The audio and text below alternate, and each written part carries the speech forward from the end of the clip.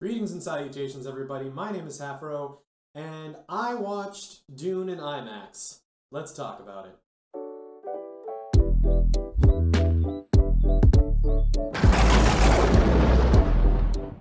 Hello, everybody. Little bit different video today.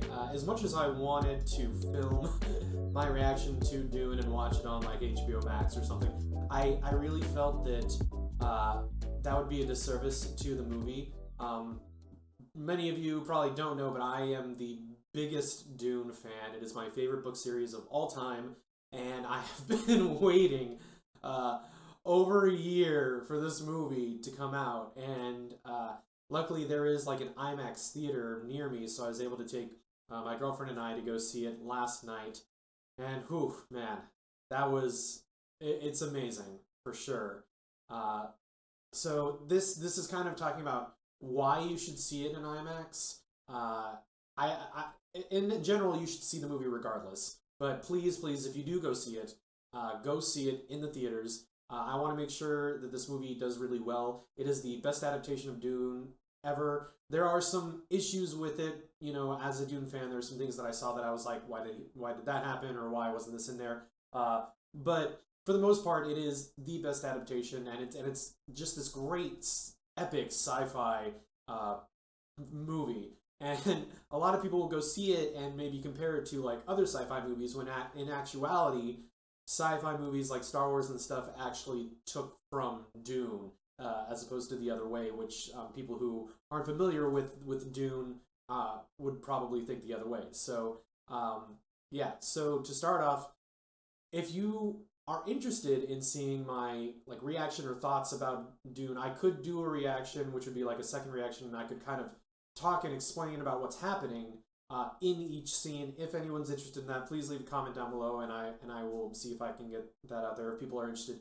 If not, we're just going to talk about the movie right now. This is going to be kind of a spoiler review, so if you haven't seen the movie, please go out and see it. I'll try and keep it as spoiler-free for like the first little bit, so those of you who are interested, you know, you can kind of glimpse some things, and then later down in the reaction, in this review, I will talk more spoilery. So to start, Dune is about a young boy played by Timothée Chalamet, who is called Paul Atreides, and interestingly enough, it's so hard to talk about Dune without talking about the overall arcing story of it.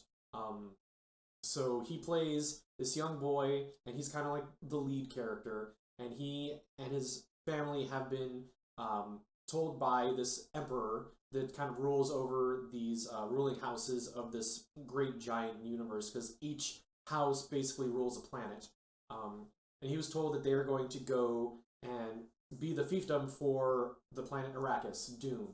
And in Dune, there is this thing called the spice melange, which gives people long life. It is basically like this miracle spice that improves everything about your body, mind, spirit, all that stuff.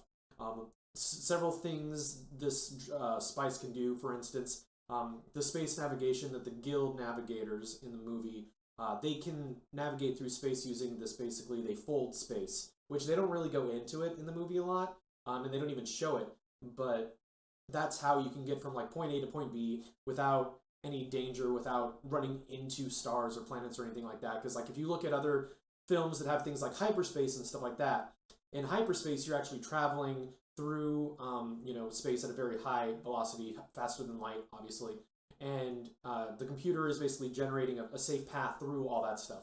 Whereas in Dune, with the folding of space, they're literally, instead of taking you, the person, from point A to point B, they're taking space itself and folding it together so that you go from one point to the next point in like a split second, and it's amazing. And I'm sad that you don't actually get to see it in the film. That's kind of one of the things that kind of saddened me about it. But yeah, that's one of the things that spice can do. Also, there is a group called the Bene Gesserit, who Paul's mother is a part of. Paul's mother is very much a mystery in this movie.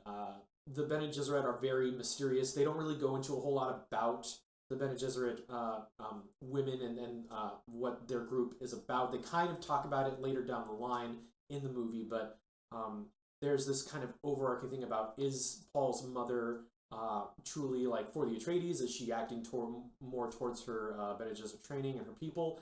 And there's this whole thing throughout the movie about Paul being this savior of the planet Arrakis of Dune, of the Fremen people who are the natives there.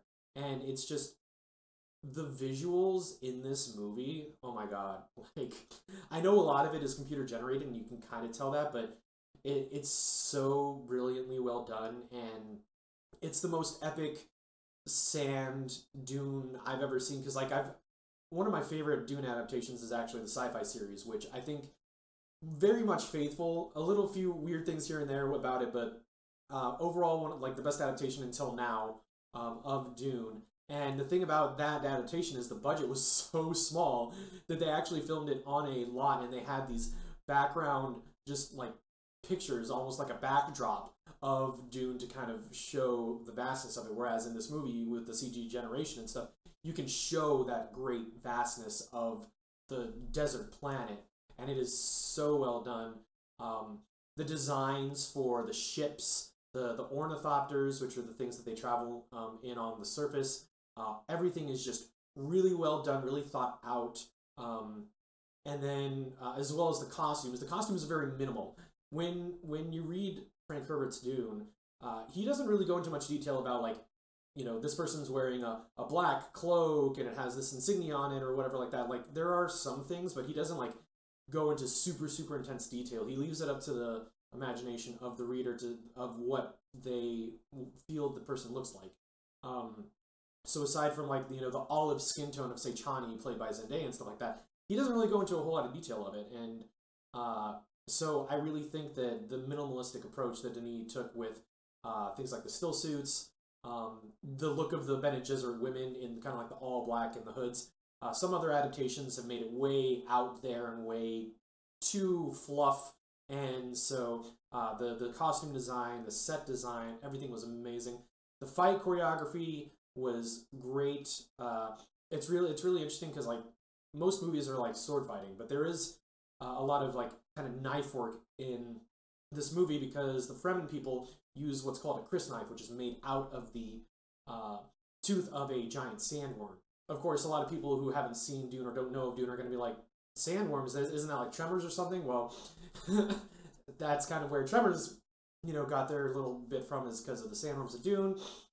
You could take a look at like Tatooine, the Sand People, the Fremen. Like, all of these things are from Dune that are influenced in and looked at in other movies and stuff. But yeah, so the set design, all that stuff, great. I think the acting was amazing.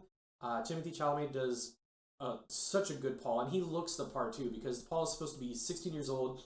Some of the other adaptations, like the 1980s version, was you know, he's just too old. You need to have an actor that can play the part but also look young enough to where he can look like a 16-year-old boy, who then grows up to become this person that they are referring to in the movie.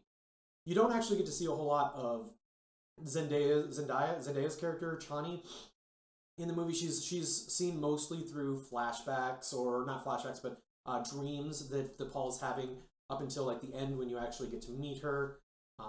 I think I was a little hesitant for I can't remember the actress's name who's playing Lady Jessica. I know a lot of people were like all for her, but when I've seen her in some movies, and when I heard about the casting and I saw her, I was like, you know, I was a little hesitant just because I wasn't as familiar with her, and but she does a great job as Lady Jessica. I think okay, Rebecca Ferguson. So yeah, Rebecca Ferguson, who played Lady Jessica, I think she did an amazing job. Oscar Isaac as Duke Leto was so good. Although I do really enjoy the sci-fi versions of Duke Leto. I do think he does a great job. I think they added a lot of scenes between him and Timothy's Paul to kind of show that father-son dynamic, which I really appreciate, because a lot of times this book is so massive that sometimes it's hard to have those small moments when you're trying to build and create this world. So I think he did an amazing job.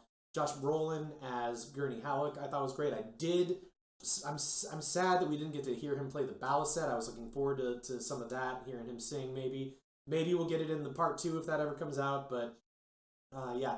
And I also, I really enjoyed Jason Momoa's character as Duncan Idaho. I was a little hesitant as well for him as that character, because typically he's not what you would think of for Duncan Idaho if you've read the books. But I think he portrayed it really well. He showed the loyalty that Duncan has. They don't really go a whole lot into Duncan's backstory, sadly, but I do get that sense of why he's so loyal to the Atreides, because I know why. So yeah, I think he did a great job. And for those of you that have read the books, you know that he might come back.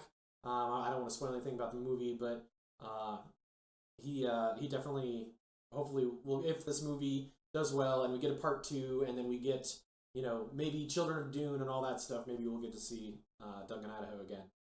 Javier Bardem, you don't get to see a whole lot of him in the film as Stilgar, but I do think he does it. He's a good Stilgar. He definitely played the kind of silent yet knowledgeable leader very well. This man who's lived in the desert for his whole life.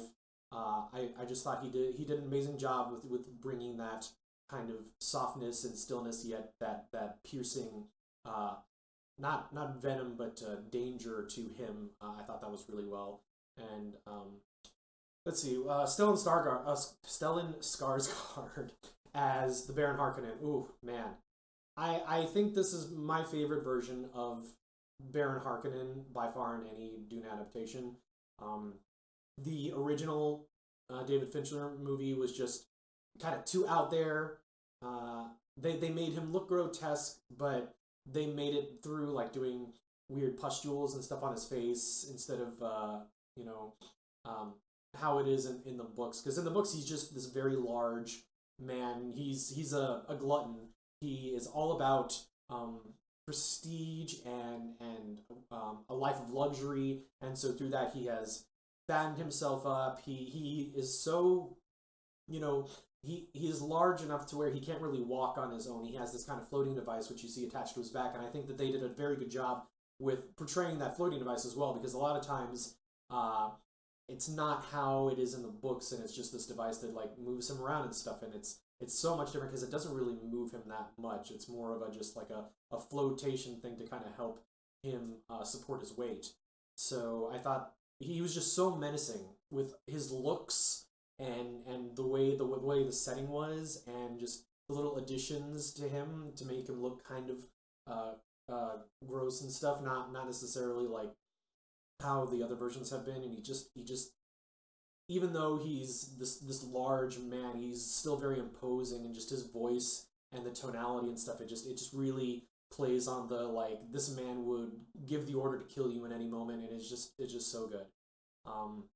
So yeah, I do think that this is the best adaptation of Dune. I'm definitely gonna watch it again, probably on HBO Max at some point, just to kind of, you know, watch it again and see those things that I missed. But for those of you that are unfamiliar with the books, I still think you'll get enjoyment out of it. My girlfriend, she has never read the books. I kind of told her a little bit about the story before going into it, but I didn't tell her a whole lot. And so she had a lot of questions for me when we got out of the movie about things that she was seeing and some confusion that she had. But overall, like, the way she was talking to me about it was, she was talking how at first she was like, I don't know about this, I'm not sure if I'm going to like it. And then she got like, at one point she got really invested in the movie, and I was kind of looking over at her during some of the like bigger scenes or the battle stuff, and she was like, you know, covering her mouth like, oh no, and all this stuff. So I could tell she was really getting into it. So and she's a very hard person to kind of get into certain things. So if that's any indication, I hope that those of you who aren't familiar with the movie do go out and see it, and maybe even pick up the book, because the book is amazing. And of course, this is only part 1.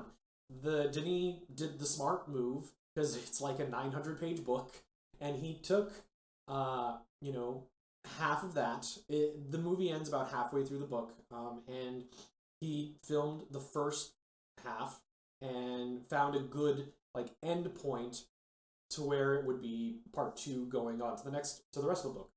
So I really hope this happens. that's another reason why I want people to go see it in theaters. I want them to, you know, support it by spending the money to go to the theater, so that, you know, the studio can see, hey, this is worth us putting money into a part 2.